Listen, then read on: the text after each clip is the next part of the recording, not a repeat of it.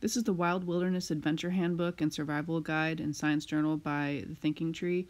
I love how these books have evolved over the years from being more blank to actually having a lot more prompts for the student to research different aspects of what they're learning, like those medicinal plants and the different animals and what is dangerous about them.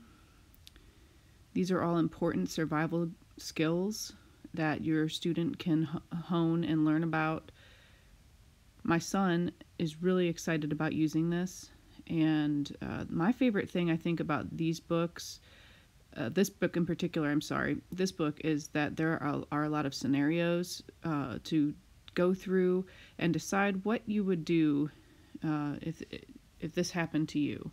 But it also has a lot of different survival things like triage and things like that.